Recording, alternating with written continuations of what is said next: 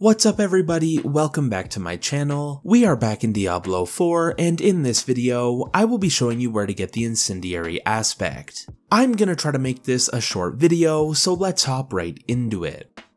To get the Incendiary Aspect, you will need to go to the Tomb of the Saints dungeon, which can be found right here on your map in the Cagiston zone. And after you complete this dungeon, you will get the Incendiary Aspect. And that's gonna be pretty much it. I hope this video has helped you and thank you for watching.